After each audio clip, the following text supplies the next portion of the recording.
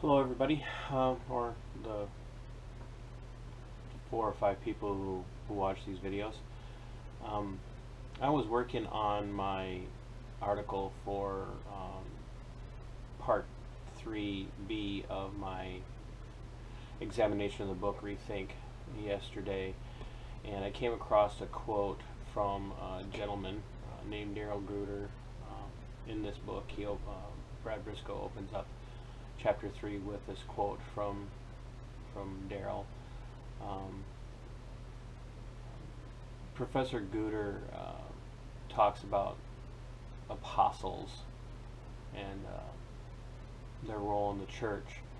So I decided to do some digging before I wrote any further, and so I spent a good portion of the day yesterday researching what apostles were. Because I wanted to make sure that my understanding of the apostolic office, of what apostles are, was right. I listened to a lecture by Dr. Guder 3 or 4 times maybe. I wanted to make sure I was capturing everything he was saying, that I was representing him or understanding him fairly. And one of the things that I discovered was my concerns initially for what I had heard from the Send Network and from Brisco about apostolic authority were well founded. I'm going to play probably the majority of this lecture or this speech that Dr. Guder gives to a group called, how do they refer to themselves? Fresh Expressions. He gives this lecture to a group at here in the United States called Fresh Expressions. They have their foundation in the same named group out of Great Britain. They are very much progressive, and what Dr. Guder says, or Guder, it's G-U-D-E-R, so, and he's a professor at Princeton. What he has to say about apostles and what it means is pretty disturbing. So I'm going to play this now. I hope that you guys will hear what I'm hearing. I also hope that the comments that I make will be helpful and useful, and that they'll be seasoned with Scripture. And my desire is not to cut this man down as less than human or somehow inferior to me, but it is to warn the church that anything that's being put out by the Send Network, Send Institute, Darrell Guder, Brad Brisco, it's a danger. It's calculated, and it has an end goal that is not the preaching of the true gospel. So here we go.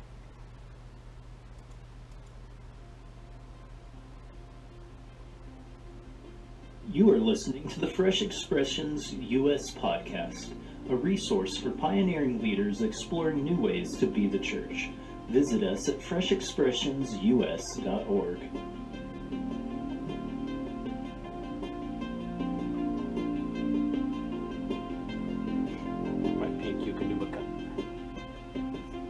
The basic assumption in this area, what I'm really doing here in this workshop is talking about some of the fundamental convictions of what we call missional theology, which has been a theme with which I've been associated since we published a book in 1998 called Missional Church, a Theology for the Sending of the Church in North America.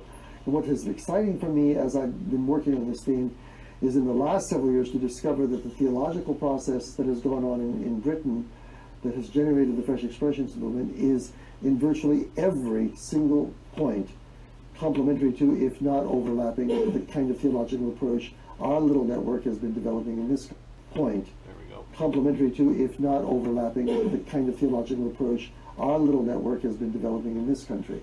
So it's a source of great encouragement to discover this kind of theological and ecclesial confirmation coming from one of the most unlikely sources in the world, the Church of England, which is not what I would have ever expected.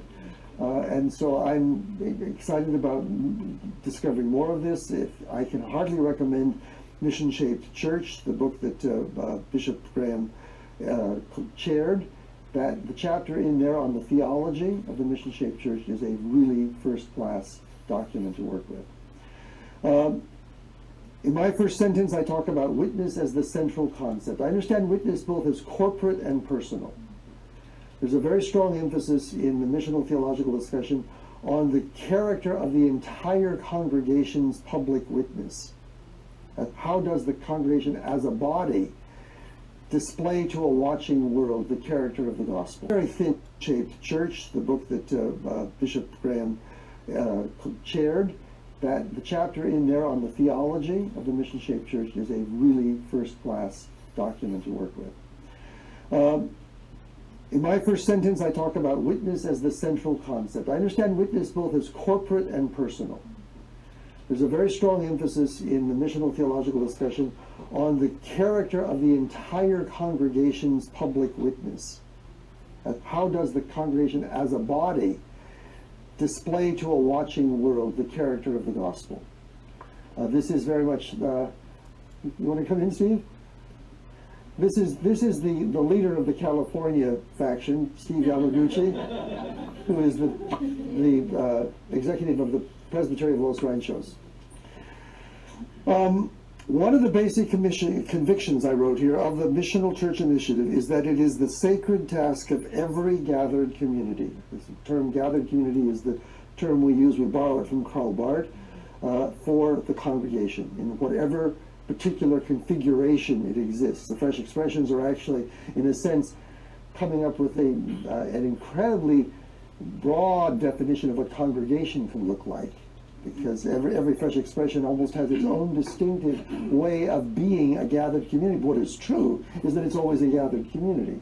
So I think everything we're talking about applies really to every Fresh Expression. That it is the sacred task of every gathered community. I want to point out that they very rarely talk about the local church in this movement. Missional ecclesiology does not talk about the local church any more than it has to. And that's problematic because it's not recognizing, when it does that, it's not recognizing the true nature of the church, both local and universal. And so it just refers to the church as a gathered community. Now, we are the called out ones. We are the ecclesia. We are to gather together, but we're more than just a community. And that use of the language of community, also the use of it is stemming from something that's referred to as communitarianism. Communitarianism, let's see if I can...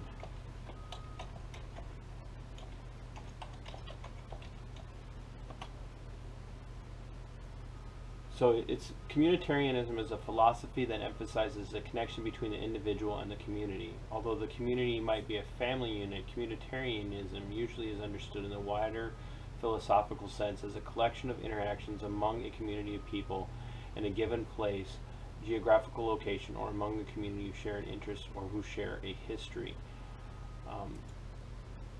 Communitarianism is secular. It is not Bible-based. It's philosophical. It comes from a worldview that really is trying to destroy the way the church talks about itself. I'm just going to throw it out there.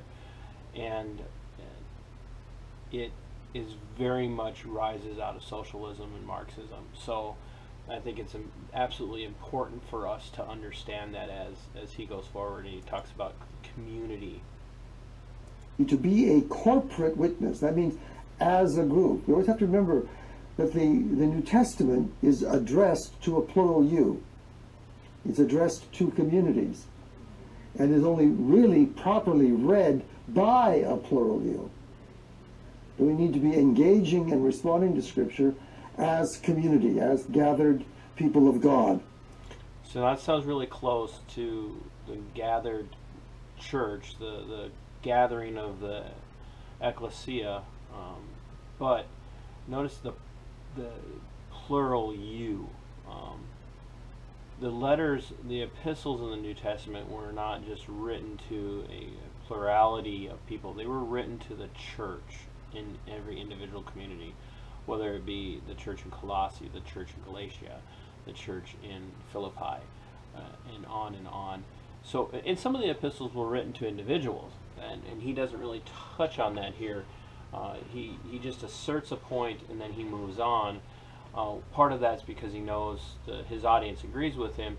The other part of that is he's trusting that anybody who hears this is not going to question the validity of what he's saying, which in and of itself is problematic for the church today. To be a corporate witness to the gospel in its context, we had a good deal of emphasis from Bishop Graham on the importance of taking the context seriously, and to equip every one of its members to live out that calling wherever God is sending him or her as Christ's witness. One of the great challenges that I find in working with the missional theological process is the relationship between the corporate and the personal. We are, in all of us, shaped by profoundly individualistic cultures in the West. I think we have a hard time engaging the gospel, engaging our... He's really right here, and I agree with him on this. I'm not going to acknowledge that. There are going to be times and places where I agree with him. We are very much in the West, especially in the United States, a individualistic society. We have rugged individualism as our kind of our go-to. It has made Western Christianity, American Christianity especially, very much this thing that I do on my own. And that's problematic. And so I agree with him here to a point. Vocation of witnesses as a community. Our congregations, I think, this is a bit of an overstatement, but our congregations focus on meeting the religious needs of their members. And in fact, one of my great critics as a missional theologian of the ways we deal with mission is that mission is what you do once you've taken care of yourself. And when I see presbyteries with mission committees, I look at what they do. What do? They pass out money to other people. It's a very thin definition of mission. And so what we're hearing in the Fresh Expressions discussion very much agrees with the conviction in the missional church discussion that mission defines the very character of the church. It's got to be defined in a very broad, inclusive way, and then it expresses itself in enormously diverse ways, which what Fresh Expressions beautifully demonstrates. These are the questions I think we need to be working on. How does the New Testament shape our understanding of the life and action of a witness? How does the gathered community equip such witnesses? How does that community fulfill its vocation to be a public witness before a watching world? There's that tension between individual and corporate. And how does this, what are some of the most powerful obstacles we encounter when we seek to be faithful to our vocation, our apostolic vocation? So that's summarized. You hear that? Our apostolic vocation. That's going to become very important as this plays out. This is a good deal of what I spend time on, what I'm writing about and working on and looking for conversation partners. And it very much informs the courses that I have developed at Princeton. Why can we use the term apostle in reference to a Christian community or even to the individual Christian? And I'm going to argue that we should. Can we use the term apostle in reference to a Christian community? And he's going to make the argument that we should. And the argument he's about to make is where the problems really start to come in. The course, and I couple this with an attempt to rethink what we mean by apostolic and apostolicity. One of my students is writing his second, he has his PhD already, and he's doing his German second degree, the habilitation, which is the degree you do in Germany to become a professor, and he's doing it on apostolicity. Apostle simply means missionary. the concept of the apostle is a missionary who's not only a sent one, but has a commission. So, catch that? An apostle is merely a missionary, and it has a concept of the one who is sent. So, yes, when you get to the very definition of the Greek word apostolos or apostoloi, to be sent, yeah, it does mean the sent ones, to send. So anybody who served as a messenger for any king or ruler or governor of a region, they were on an apostolic mission. They were sent. However, the church doesn't get to play with the word apostle, but the term or the title, the office of apostle, took on a very particular meaning for the church as time went on. And so what Professor Guder does here is very dangerous, and it's taking centuries of church history and church doctrine and dogma, and it's that are intertwined and they're intermeshed, and they have an understanding for the vast majority of people, especially within the Reformed tradition, who understand who the apostles were, and that there was a very significant reason for them being called apostles. In fact, Ligonier makes it very clear that a proper understanding of the word apostle, I mean, it was not to be considered a perpetual office, that it was given to very select men. Those men had to have traveled with and learned directly from Christ in his earthly ministry. The one exception to that is Paul. But Paul goes on and he establishes his apostolic authority, and he presents himself to the apostles in Jerusalem to be put on trial, basically, and to validate that he is an apostle of Christ. And so what the dignified professor does here is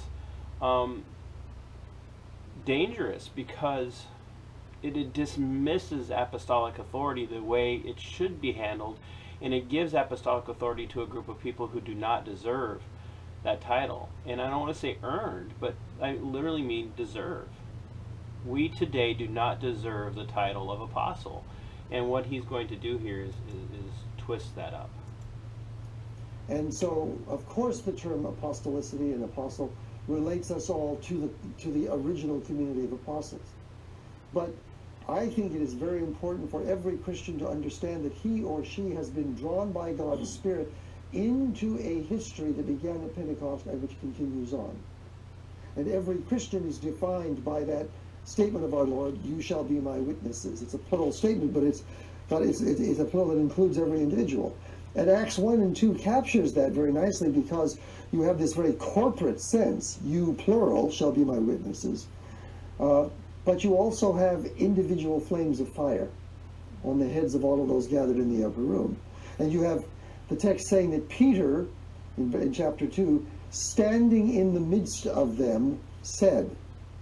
So it's as though Luke wants us to understand that Peter wasn't a soloist preaching, he was a spokesman. So we have to listen carefully there to what he says. He says that every single person, and this is the implication of what he's saying, every single person that was in the upper room in Acts on the day of Pentecost, when the tongues of fire descended from the Lord and fell on these people, every single person that had that tongue of fire was an apostle, and therefore now we take part in that apostolic community because we too have the Holy Spirit. And notice the communitarian language of the professor here.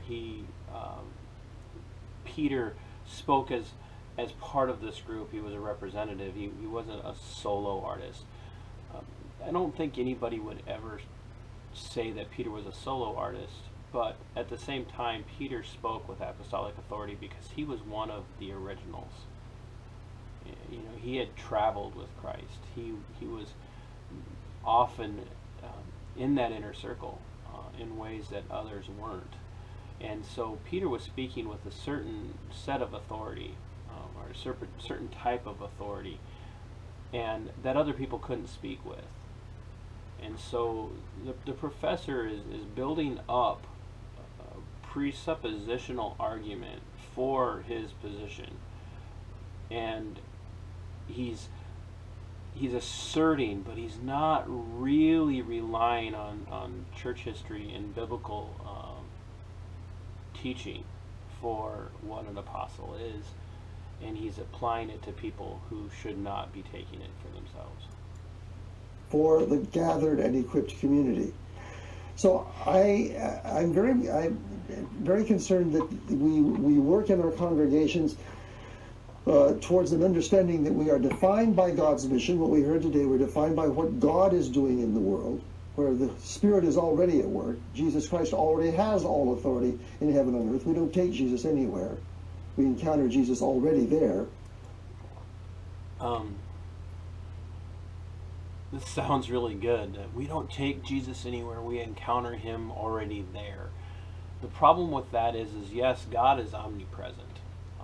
Christ is ruling and reigning from heaven. That much is true. But we don't go and encounter Jesus in an area. In other words, what he's really pushing us towards is what I diagnosed in the very first 3 videos that I did on the interview with Brad Brisco from the Send podcast, is this faulty idea of exegeting the culture. We're supposed to move into a community the way these guys think and find Jesus already working there, and that's not how it works. We move into a community, we preach the gospel, and Christ does his work through the power of the Holy Spirit to save those who he is going to save, and then Christ becomes present in that community, not in an incarnational way, but because he has come and the Spirit has indwelt those who are saved, and they then begin to go out from there and preach the gospel further on in these concentric circles out from wherever it is we're starting. So what he's doing here is very much this exegetical approach to culture, which is not what we're called to do. We're not called to find Jesus in a community and then work with that. And that as that is true of all of us, that we are representatives of Jesus Christ sent by him, we continue that story that began at Pentecost in every place in which gospel is heard and responded to. And I also want to make a point here. He says where gospel is heard and responded to. He does this a lot. He doesn't use the definite article, the gospel. He uses an amorphous approach to it, gospel. So there is the gospel. We preach the gospel. We don't preach gospel. We preach the gospel. The gospel is the power of God to salvation. Is not gospel is the power of God to salvation. That is there's a very definite approach to the gospel. They don't see it that way. The development of fresh expression is so fascinating because it really not only, I think, helps us understand the fundamental sentness of every Christian and every Christian community, but it also really makes it important for us to rethink Catholicity, because Catholicity has to do with centered diversity. The Church Catholic is not just universal. That's a very weak translation. The Church Catholic is the church which is always the same church about the same gospel, but in an enormous, diverse variety of ways. All the languages spoken in Jerusalem the day of Pentecost is the symbol for that. So my desire is that every Christian leave worship or whatever we gather with this sense, I got this little flame on my head, and I've got this community that's sending me, and I've been equipped because we've been together. Now the apostolic work begins. Now the sentence becomes the agenda of one's life for the other 6 days of the week. There's a Sabbath reclamation component to this whole missional discussion that many theologians are saying we need to reclaim Sabbath, not for legalistic reasons, but because we need to be a gathered community for our equipping 1/6 of the time if we're going to carry out our vocation the other 6/7 of the time, the sort of the Monday through Saturday. Although since now we're gathering on all different kinds of days, and Sunday's not necessarily the day we gather, you have to be open to all of those variations. There is a fundamental assumption that we're making in this. I want to touch so much on their downplaying of the importance of the Lord's Day, but that's not why we're here. Discussion about the Christian movement as we see it testified to in the New Testament. The New Testament is the testimony to, the attestation of, the record of, if you will, of the early apostolic mission. This is what is the framework. And what is very clear from the entire reading of the New Testament, and I think this is actually true of the Old Testament, but I have to turn to my colleague Dr. McCrory to substantiate this because I'm not an Old Testament scholar and he is. The New Testament makes it very clear that the apostolic mission had a clearly defined goal, and it was not just saving souls. The apostolic mission, what? Did you hear that? The apostolic mission was not just saving souls. So the purpose of the church is not just the saving of souls. The chief purpose of the church is the glory of God, the worship of God. We exist to preach the gospel, to bring people into a place of worship of God. There's no way around that. But what he's doing right now, he's setting us up to form witnessing communities. You shall be my witnesses.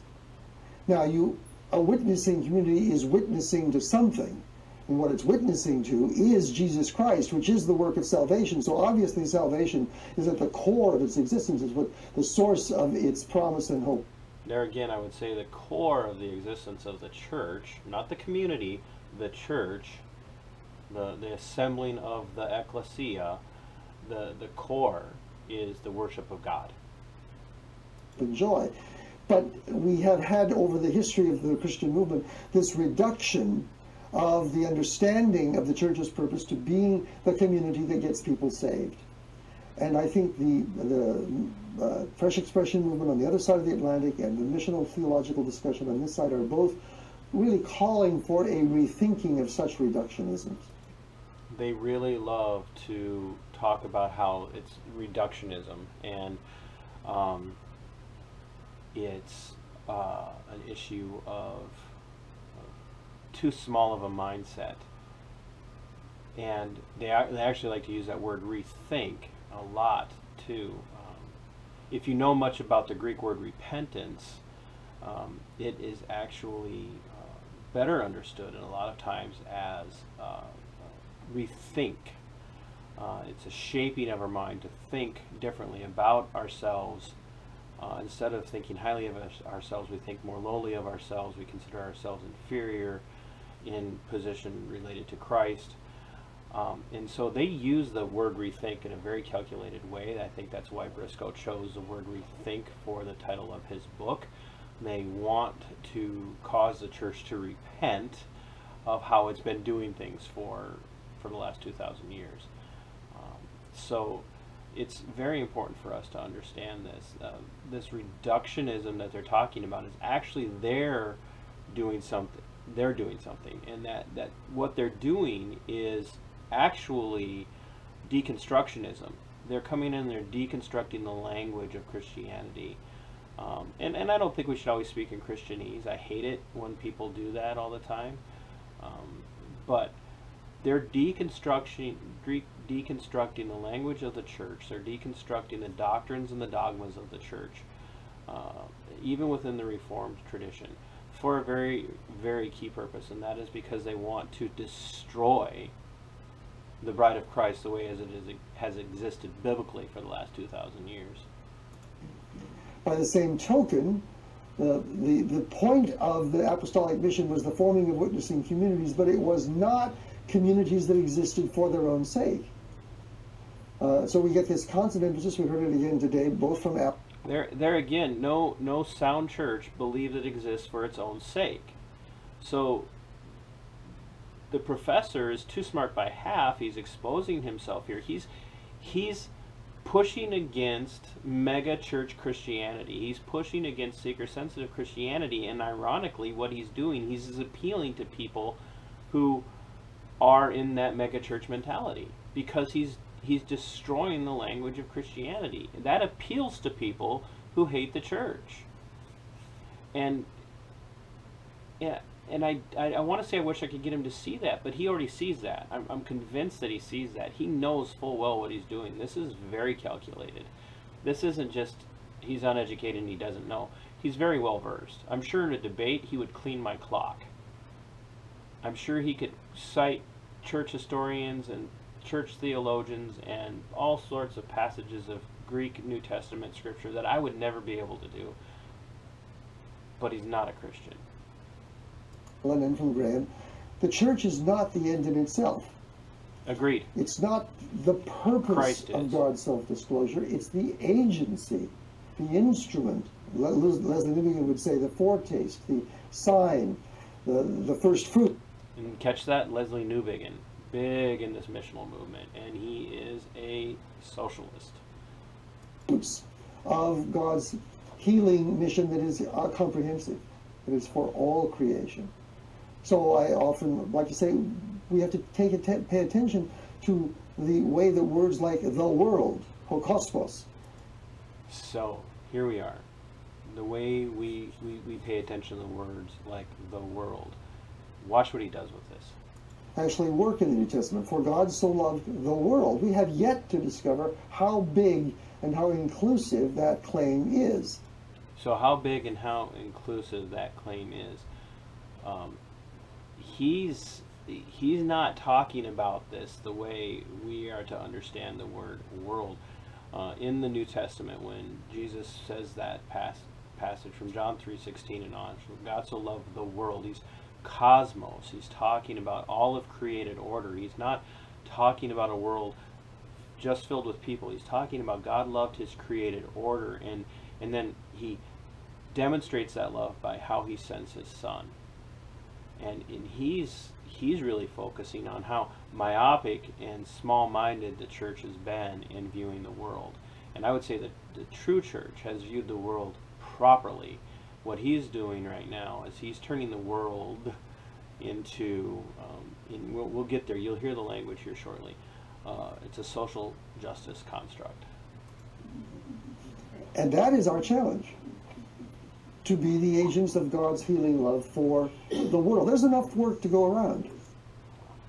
The agents of God's healing work to the world. Yeah, if we take that seriously.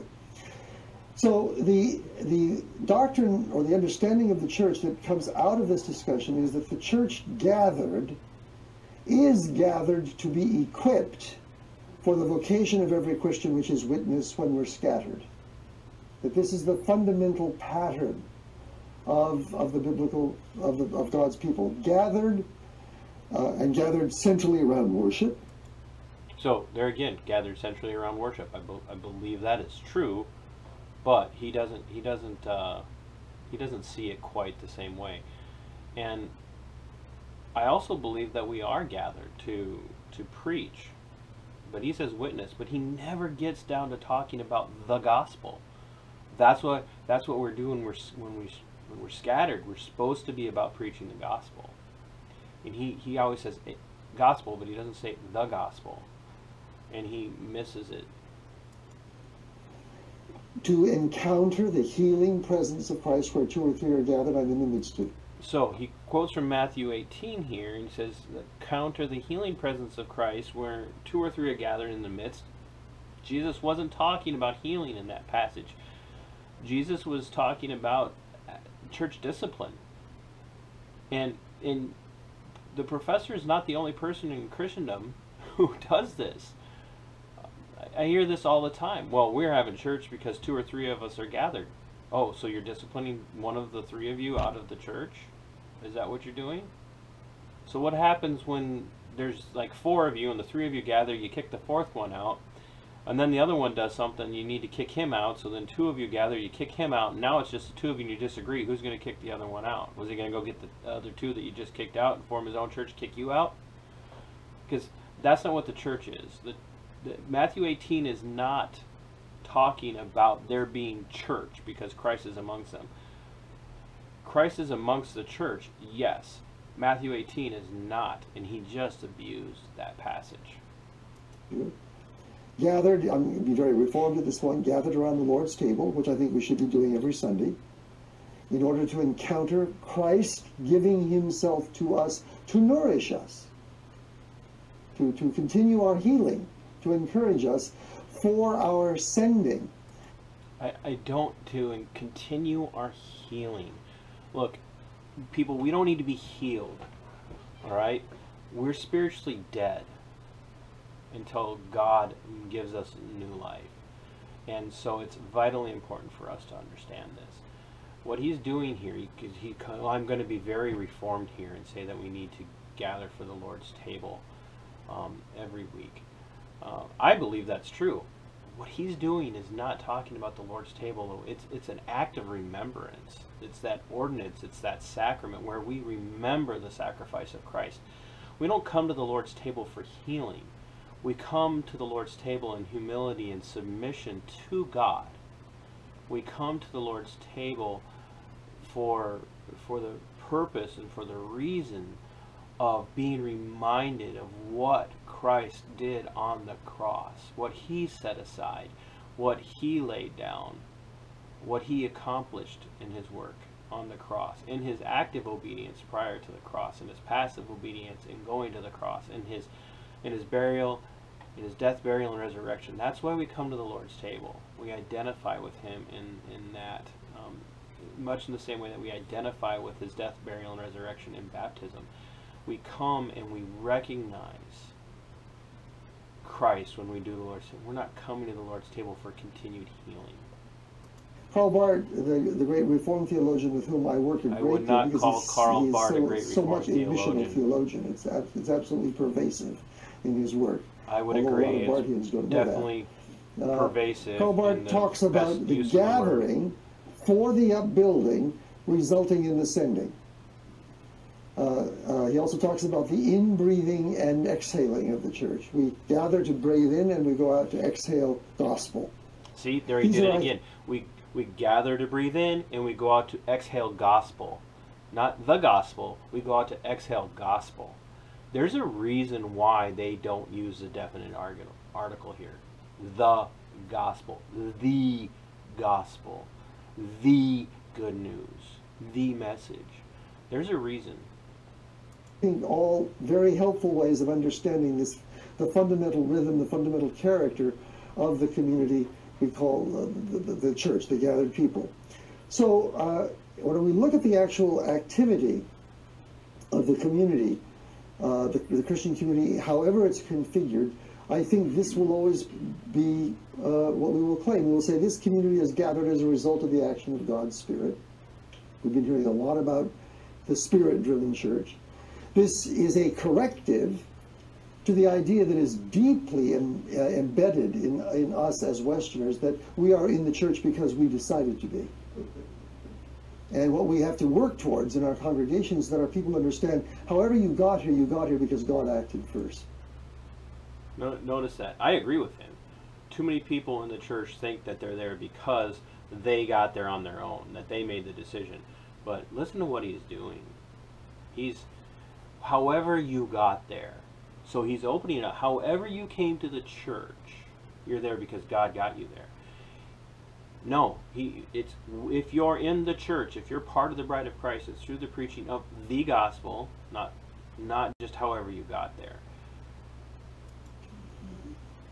And your response to Jesus Christ is not something that is an act of your religious capacities. It's because God enabled you to understand the work of God, the Word of God's Spirit, and to become a believer. And that's a source of great joy, because it's not dependent upon us, and we know that. But it's really hard Because in America, we have this very independent system, an entrepreneurial system of church where people have this sense, I choose my church, I support it, and it's mine, right? We have all these churches taking each other to court today about property and, disobeying Scripture at several levels when we do that. But the church is God's. Agreed. And we are enabled to become a part of it, and our responsibility when we are more than enabled to become part of the church. We are predestined, according to Ephesians 1 and 2, according to Romans, according to just a ton of other passages in the Scripture. We are predestined to be adopted as sons and daughters into the church, to become part of the bride of Christ. We're not just enabled. See, notice that use of the terminology enabled leaves it open, like, okay, so now you've been enabled, now you have to do the rest. You have to make that final decision. And so, yes, there's a decision that needs to be made, but what we have to understand is that that decision is a foregone conclusion. And he's playing fast and loose with it. And he's about to say something else here that is really disturbing. We're gathered is to draw on all the resources of the Spirit for our mutual formation, encouragement, holding each other accountable, mutual forgiveness, healing, all of this, as we are then sent. And our primary sense of who we are as Christians is our existence in the world where we are all apostles. There. Where we are all apostles. We are not all apostles. And I don't care which way you want to twist this, which way you want to slice it, how you want to turn it over, upside down, inside out. We are not all apostles. The office of apostle is gone. We are now witnesses. Yes, I agree with him on that, but we are not all apostles. And so if you want to take issue with me getting bent out of shape about this movement using the word apostle, that's fine. Be upset with me about that. You can accuse me of quibbling over words. You can accuse me of debating too fine a points. But they're using the word apostle in a very particular way, and they are very much doing that intentionally because they do see themselves as a continuation of the apostolic authority and ascension. We don't have that today. Professor Guder is not an apostle. I'm not an apostle. If you're watching this, you're not an apostle. Nobody in your church is an apostle. And if someone says they are an apostle, you need to rebuke them and you need to ask them hard questions like, oh, so tell me about your life with Christ. Tell me how you walked with him as he taught. Tell me about how you suffered with him. Tell me about how you were there when they crucified him.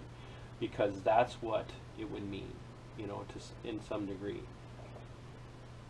And he also does something else here. He talks about formation. Spiritual formation is a wicked teaching that has permeated the church through men like Richard Foster, and they're really big into spiritual formation. So if you have time, do some digging into spiritual formation and see just how pervasive it has become in the church today. We're all living out the apostolate. So that's about a semester's worth of missional theology in the first 20 minutes today. And I'll just make one other point, because I won't get through all 5 questions, then we'll open it up for discussion. Several emphases, interlocking emphases, have emerged over the last years in this discussion we call the missional theological discussion, or the missional church initiative. And one of them is that we have to spend a lot of time, particularly as Western Christians, say North America, figuring out what the 20 centuries of our so-called Christendom history actually mean today. We heard today about the decline, the unraveling. It's a great way of talking about the end of Christendom. We use the term Christendom, Christendom, as the short term for Western so-called Christianized societies and cultures. Most people would probably still want to describe America as a Christian country, right? I always say I don't know how you can surf the cable channels of the evening and then claim that we're a Christian country, but people are still doing it. And it is a very complicated history that we cannot deal with in a superficial fashion. We can't go around saying, well, all the generations of Christians before us got it wrong. That's incredibly arrogant and judgmental, but it is complicated. So I want you to understand that he believes all of the generations that have gone on before us did get it wrong. He believes that they got it right. That they're very Gnostic. They have a better understanding. They're more educated. They know things that the early church and others didn't know, and that we lost touch with that very early on. They're very much Gnostic. The language actually reminds me an awful lot of the way the LDS talks about the church. But he's softening it. Well, we can't say it because that would be very arrogant. It'd be very condescending. But the whole time, that's exactly what he's believing. And we have the histories of racism and anti-Semitism and compromise with violence and all kinds of issues that are... So you listen what he's doing there. So the church has all this stuff that it did wrong. Racism, anti-Semitism, compromise with violence. This is social justice language. So is racism bad? Absolutely. Racism is horrible. It's condemned in the scriptures. Anti-Semitism is condemned because that's a form of racism. Compromise with violence, I agree. But that's their focus. That's what they're talking about. That's what the whole missional movement is about. It's about social justice. It's not about the gospel. It's about gospel. What's gospel do? Gospel brings justice, but not biblical justice. They would not define justice biblically. A part of our history. And today, if we're going to take our mission field seriously, we have to understand, how did this mission field get to be the kind of mission field that it is? Why do we have so many people in America who, if you approach as a Christian, will say, been there, done that, I don't want anything to do with this thing called Christianity? I understand there is a 12-step group that gets together regularly in America called Fundamentalists Anonymous. Yeah, and they have a 12-step therapy to help people get over the terrible concept. One of the reasons people say I've been there, I've done that, and I don't want anything to do with this thing called Christianity is because they've been sold a bill of goods. They've been told to come to Jesus because he's going to give you everything you want, because he has a plan for them to not hurt them but to prosper them, that Jesus has a wonderful plan for their lives, and they've never heard the true gospel. And that's why then when they reject Christianity, they're not rejecting true Christianity, they're rejecting American Christianity. And Professor Guder of Princeton loves the fact that they're rejecting that. I hate the fact that they have to reject that, because I believe no one really understands just how sparse the wilderness is when it comes to true gospel preaching in the United States. And these people are not preaching the true gospel. They're preaching gospel, but they're not preaching the gospel. Of some very oppressive ways of being Christian, and they're out there. So you notice that? Very oppressive ways of being Christian. Use that language. Oppressive, oppressive, oppressive. Real distortions of the gospel. Oh, there's the word. One of the great concerns we have is figuring out what this history is like. And here's where our partnership with our colleagues in England is really important, because for them, the whole legacy, the historical structure is even... I mean, they still have a doctrine of the apostolic succession of bishops, which we Reforms kind of look upon as a lovely Catholic myth, but it's real, and they are grappling with that history. That's really very helpful for us. No, it's not. Dealing with the history. Another thing we have to be very attentive to then is the character of the community as a biblically formed community, and that's what the theme of this workshop really stresses. How does the equipping of the saints for the work of ministry actually happen? Building on that assumption that the purpose of the apostolic mission, here I guess not, this is a process that we call the missional hermeneutical process. If you want the technical word, don't worry about it, that's fine. It's just one word. Missional hermeneutical process. We're making the statement, we read the biblical literature most accurately, and most apostolic succession of bishops, which we Reforms kind of look upon as a lovely Catholic myth, but it's real, and they are grappling with that history. That's really very helpful for us. No, it's not. Dealing with the history. Another thing we have to be very attentive to then is the character of the community as a biblically formed community. And that's what the theme of this workshop really stresses. How does the equipping of the saints for the work of ministry actually happen? Building on that assumption that the purpose of the apostolic mission was the formation of witnessing communities, we then take a next step, and this is a process that, I don't got anything to write with here, I guess not. This is a process that we call the missional hermeneutical process. For the, if you want the technical word, don't worry about it. That's fine. Process. It's just one word. Missional hermeneutical process. Notice that we've created a hermeneutic now where we get to use that hermeneutic for our own purposes and towards our own ends. They have a goal here. They're changing the language of the church, and they're doing it in a very calculated way. They have a goal, and it is wicked. We have a hermeneutic, historical, grammatical, or grammatical, historical, redemptive, historical, those two. Not missional hermeneutical.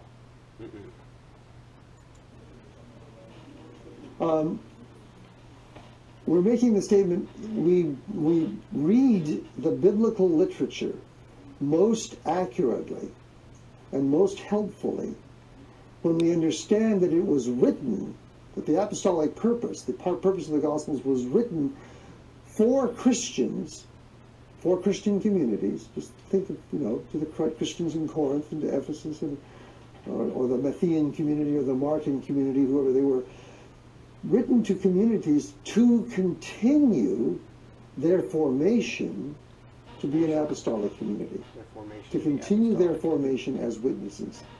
This is what the Bible does. This is why we call it apostolic, because it continues apostolic formation. I find this a very stimulating way to deal with Scripture. I'm constantly coming to the text, whether it's a gospel. He's going to admit something here and I think it'd be helpful if we would all admit that we come to the text with a set of glasses on that causes us to read the text in a certain way. The problem is that we have to have in our minds, as we go into it, that we do have presuppositions, but then we have to bring those presuppositions into subjection to the Scripture. We don't bring the Scriptures into subjection to our presuppositions. He's not going to do that. He is going to bring the Scriptures in subjection to his presuppositions, and he's going to twist and shape and mold the Scriptures into what he wants it to mean. And he's going to admit that here. Text or an epistle text, or as I get a little bit braver with regard to Old Testament texts, even in Old Testament day, there are other scholars who are doing great missional See that great missional interpretations of the text. No, we don't need to do missional interpretation of the text. That's not what we're here for. We need to interpret the text the way God intended it to be interpreted, according to the type and form of the literature that it is. So I can read the prophets and I can understand what's being said. I can read the historical books and I can understand what's being said, because God had a purpose and a reason for doing what he did in relaying those to us. We don't come to it and say, I'm going to be missional as I read this and I'm going to force meaning into this, because that's what he's doing. Interpretation of the Old Testament. I just haven't specialized in it. But I come to the text asking this question: how did this text continue the formation of a witnessing community then? And how does it do that now? And I firmly believe that this is what the Holy Spirit is doing in the church with the scriptural record. That the scriptural record is used by God's Spirit for our formation, which means that as a gathered community, we must focus our attention upon our equipping, upon how we as a community, through our encounter with Scripture, which we help each other do, how we are then equipped to continue being those little flame bearers when we depart from one another. This is in the theological world, in the area of New Testament studies, this is a growing preoccupation. This is a growing interest. We have. I agree. It is definitely a growing preoccupation. It's not healthy, as most preoccupations aren't, But it is a preoccupation. We're finding more and more biblical scholars who are willing to ask that question and engage the text, wanting to know, how does this text really shape us, challenge us? Because we cannot become a witnessing community absent that ongoing formation which is empowered by God's Spirit. These are fundamental claims. So I would illustrate this with just two brief looks at how the New Testament functions. If we look at Mark's Gospel, it starts off announcing that it is the gospel of Jesus Christ. In other words, it's written to a Christian community. The readers of this gospel already know the story, and they know its outcome. They know that what's going to come is ultimately the suffering, death, and resurrection of our Lord. And the readers are living in the light of the resurrection. What the gospel does, and this is true of all four gospels, although they do it in somewhat different ways. Notice what he does here. So now the gospel are the four gospels. So what the gospel does, and that's all four gospels. The gospel takes the Easter Christian back to the earthly ministry of Jesus and says, if you're going to be apostolic witnesses, then you have to go to school with Jesus, as did the first 12 disciples, so that they could be. See what he did there? If you're going to be apostolic witnesses, you have to go back to school with Jesus in his earthly ministry. I don't get to go back to go to school with Jesus. I don't get to walk alongside Jesus as he travels on the Sea of Galilee. I don't get to travel with Jesus the way that he traveled. And no one today does. Reading the book, as beautiful as it is, does not make us apostolic. He sent after Easter. Remember, none of them became apostles until after Easter. That is the basic sequence of our formation. That we are discipled. Discipleship is not an end in itself. Discipleship is not the reason we do things. Discipleship leads to apostolate. That's why I'm pretty sure that the Great Commission says, go into all the world, preach the gospel, and make disciples and baptize them in my name. It doesn't say go into all the world, make disciples, baptize them so that they can become apostles. The end goal of our faith is not to be just merely discipled. It's to worship God and to be used by God to make other worshipers. But we are not all called to be discipled into the place where we become apostles. Saying equipping everyday apostles. And our discipling process is an ongoing grappling with Scripture, which equips us then to be sent. And in Mark's Gospel then, we literally learn Jesus. Luke Timothy Johnson has a great book by that title, Learning Jesus. We learn how he articulated the good news of God's saving love for the world. We learn how he showed it by his actions. We learn that touching lepers is a powerful aspect of our own formation. You hear that? Touching lepers is a powerful aspect of our own formation. I don't even know what that means. He's going to give an attempt here, but if you aren't left scratching your head, I don't know what will make you scratch your head. In confusion and quite honestly, righteous indignation. Then we have to grapple. What does that mean? What does touching lepers as Jesus? What does touching lepers as Jesus touched lepers mean? Jesus touched lepers to heal them because they were lepers and they needed healing. Look what he does with this here. Did it mean for us in our world? Where are the lepers that we are called to touch? Where are the lepers that we're called to touch? We're not called to touch lepers, sir. We're not. That's not why we're here. We're not here to touch lepers. We are here to preach the gospel so that lost sinners can get saved through the preaching of the word. Romans chapter 10. How are they going to believe unless they hear? How are they going to hear unless you preach? How are you going to preach unless you're sent? Not as apostles, but as gospel ministers. That's what it means. We don't touch lepers. We don't go out and look for lepers to touch. This is ridiculous. Absolutely ridiculous. This is what the seeker-sensitive people do. This is what the whacked-out charismatics do. I'm looking for a giant to slay. This this is just stupid. In fact, it's so stupid it would be silly if it wasn't so evil. And that can be a very unsettling experience as we encounter the text. It will raise our consciousness, I think, of all of the ways that we dilute and reduce and take captive the biblical message to make it more compatible, make it more congenial, to make it more doable. My personal contention is that original sin works in the church not by getting us to do bad things, but by getting us to reduce the gospel to a manageable size. To reduce the gospel to a manageable size. I want to go back and I listen think that's to that how again. sin works. And learn how he articulated the good news of God's saving love for the world. We learn how he showed it. And that can be a very unsettling experience as we encounter the text.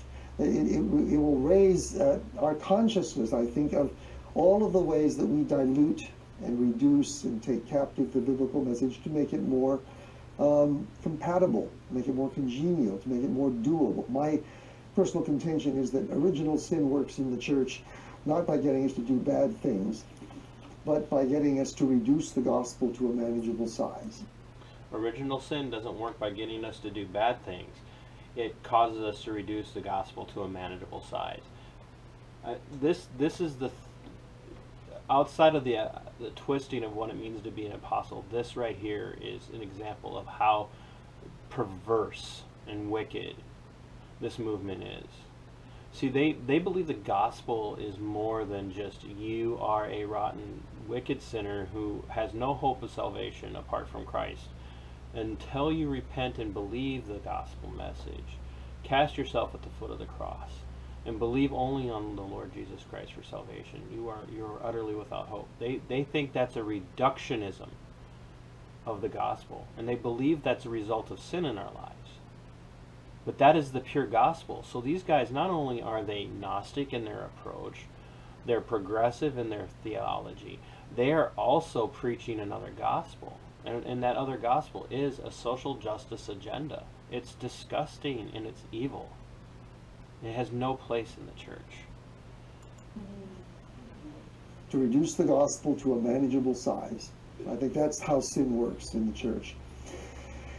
So I'm eager to have my biblical colleagues help us to learn how to preach and teach the text so that we're encountering the text as this formative word.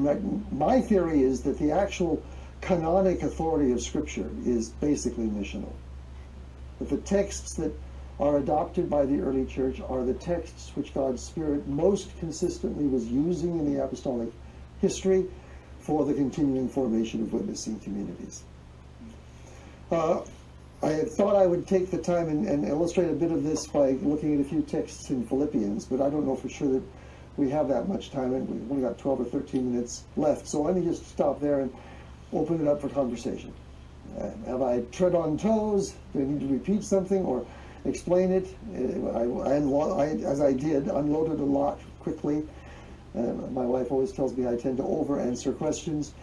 So what comments or questions do you have about what we're saying? And I'd be really interested if you see connections between what we're talking about here and the whole thrust of the French expressions engagement that we're all really finding so wonderful in this conference. Yes? Could you please tell us what references in Philippians you were going to use? Well, I love Philippians because it becomes very clear in Philippians. Thank you for giving permission to go back to my agenda.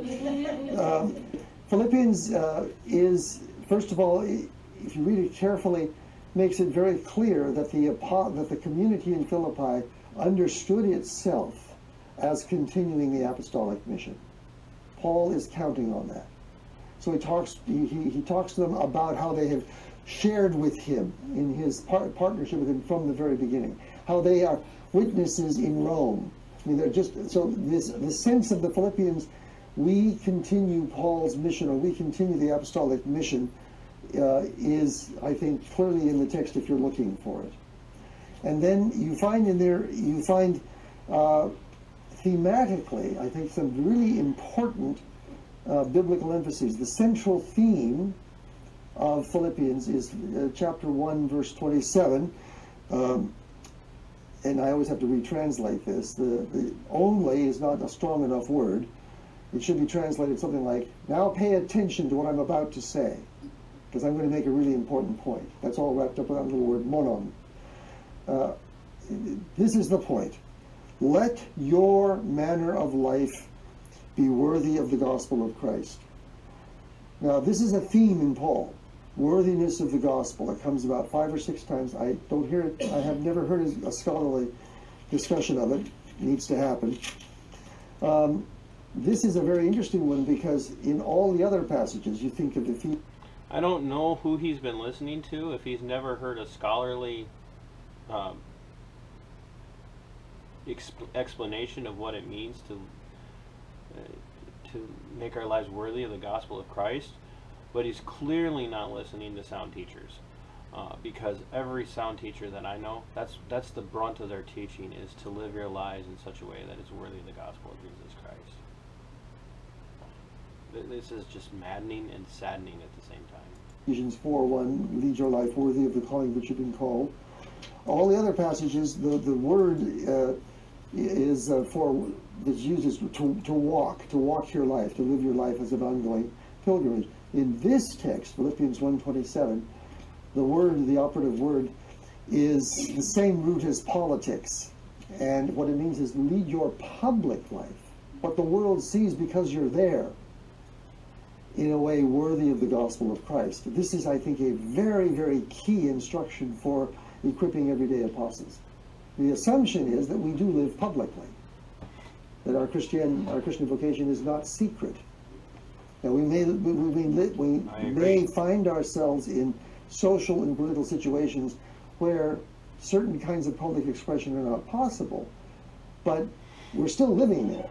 Even Notice the emphasis here on now you just live the gospel. That's what he's pointing at. You just live at the gospel. And as I said in an article that's going to be coming out on my website pretty soon, when you say you're living the gospel, you're actually blaspheming Christ. This man is blaspheming all over the place. The Christian in say in an Islamic country that doesn't permit public Christian witness, there are Christians in all those countries. They have to lead their lives as evidence, even though they can't say anything. That's bull.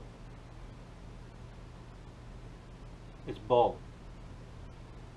No one gets saved apart from the preaching of the gospel. No one. So even if you live in a country where you're not allowed to have a public expression, you still have to preach the gospel. Otherwise, people can't get saved. God uses the gospel as a means by which people come to salvation. Romans 1:16, for I'm not ashamed of the gospel, for it is the power of God unto salvation, to the Jew first and also to the Greek. Paraphrase. No one gets saved apart from the proclamation of the gospel. You can't just live it. No one's going to get saved from watching you. I don't care how holy and righteous you are. You just can't. And this is a really important aspect of their formation. What does that worthiness look like? I would suggest reference to that when formation we're again. together as the gathered church, one of our tasks together is to figure out what is worthy witness. What is the worthy witness that you carry out as a school teacher in a secular school system? Or the worthy witness. Every single one of us, no matter what our vocation might be in the secular world, we live out a worthy witness by being the best employee that we can be at any given moment of the time. And when we fail, we confess our failure to the people we work around. That's our worthy witness. In that, Christ motivates and the gospel informs how we respond. But it does not mean we're preaching the gospel. If you want to be a witness to Christ, you have to open your mouth and preach the gospel. It's not just how you live.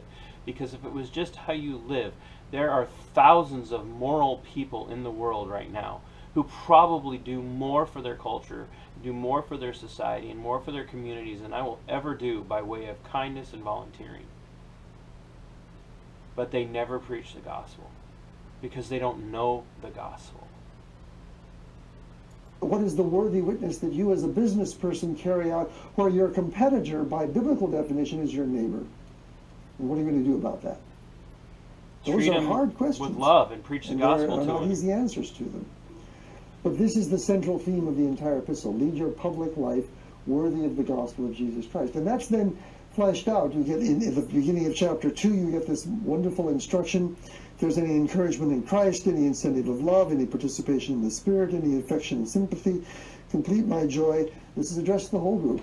By being of the same mind, having the same love, being in full accord, and of one mind. You need any more emphasis that it's important for Christians to live in unity with one another? So how do we just... I want to go back to earlier when you talked about how the church is suing each other and there's all this unchristian behavior. And I agree there is a ton of unchristian behavior. But what they talk about with unity here is strictly always love all the time. And love is defined by never being in disagreement. Ever. You can't be in disagreement. So right now, biblically, the most loving thing for me to do is to tell and warn people about the danger of this man. He and others, in fact, people that I know that I've been in close contact with, would tell me that I'm being unloving because I'm talking about how wrong this is and how they're mishandling it. And that we have to have unity. We can't have unity with people who don't preach sound doctrine. Unity is built up around, 1, a love for Christ, 2, the preaching of sound and the teaching of sound doctrine. Without the preaching and teaching of sound doctrine, there can be no unity. And the divisive person is not the person who comes in and says, look, this is wrong. The divisive person who comes in and says, hey, try this because I like it. That's divisiveness. Bringing false doctrine into the church, allowing false doctrine to enter into the church, that's divisiveness. That is not true unity. True unity is gathering around the preaching of the gospel, the reading of the word, and teaching sound doctrine. That is what true Christian unity looks like. Justify, in the Presbyterian Church, everybody's splitting and going in different directions. It's an act of blatant disobedience. No, it's not. If someone's splitting away from a mainline Presbyterian denomination over doctrinal issues, they're ordaining homosexuals. They're ordaining women into roles as pastors and elders. If they're allowing blatant sin to happen, if they're teaching false doctrine, they need to split. They need to mark those people and they need to put them away. That is not blatant disregard for the Bible. That's not sin. The people in sin are the ones who are allowing the disunity through false doctrine. That's the sin. That's the disunity. Not the person who's proclaiming, look, we need to stand on truth. Sure. And we're in a passage right now, a tragic passage in the Presbyterian Church, where we're not only splitting and therefore, I think, rendering our witness virtually invalid, but we're justifying it. So at this point, the equipping word becomes a very challenging word that at least we Presbyterians have to take very seriously. Paul's prayer for the Philippian communities, I think this one of the central statements on the ongoing formation of witnessing congregations, the 9th verse. My prayer is that your love, again this is plural, it's the shared love, the public character of love, that your love may increase or abound more and more with all knowledge and discernment. Paul's making it very clear that the love he's talking about, which is what is exposed in the life, death, and resurrection of Christ, that love is instructive. It teaches us to think a different way. That this love brings its own knowing with it, and it's a knowing that profoundly shapes our deciding, which he then says, that your love may abound more and more with knowledge and all in discernment, so that you altogether may approve, may decide as a process of Christian discernment what is truly excellent. I love how he uses the term Christian discernment here. It's ironic, because no one with discernment is going to hear anything that men like him and Brad Brisco teach.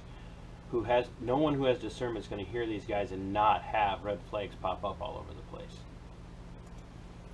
And this is our challenge constantly. What does Christian witness look like in our society? How does a Christian community display the character of Christ's reign when we're all shaped by consumerism to the degree that we are.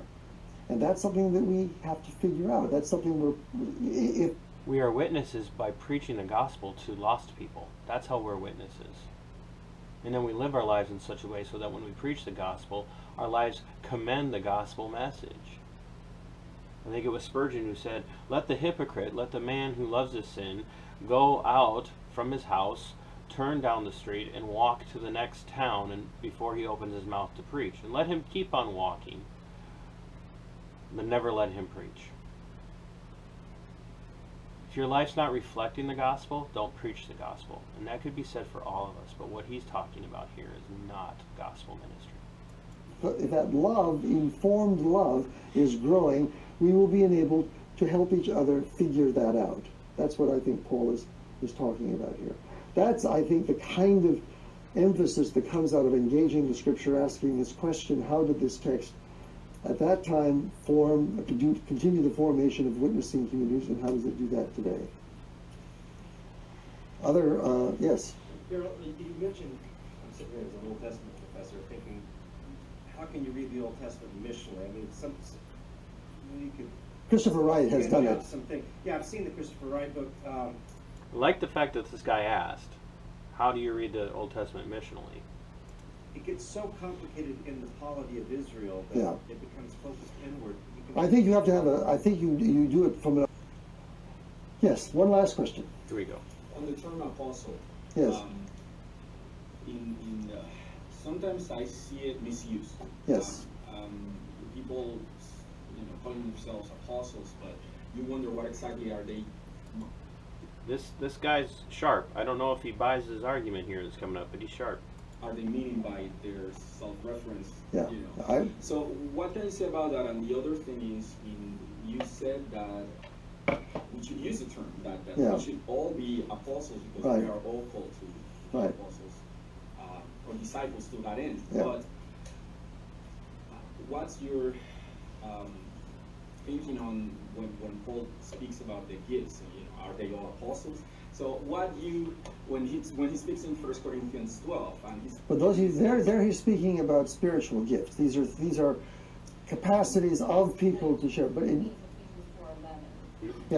I love how everybody's critiquing him. This gal says, "Well, he means Ephesians 4:11." No, this guy knows what he's talking about. Ephesians 4:11 is a very important text. That his gift was 1 Corinthians 12:29. Are all apostles? Are all prophets? Yeah. I know it's speaking about the gift. Oh, I see okay. But I'm just interested. Yeah, we don't use the term to make the claim that somehow we are a part of that exclusive community. We make the. Notice what he did here. He just spent a ton of time talking about how we're all part of the apostolic community. But now that he got called on it, now that he got questioned about it, well, we're not all part of that community.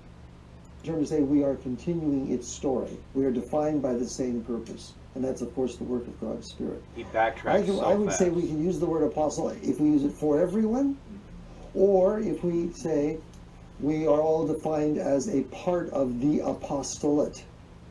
In other words, I make the noun for the person into a definition of the purpose of the whole church. In the sense of the priesthood of all believers. Exactly. The apostolate of all Christians. Notice that?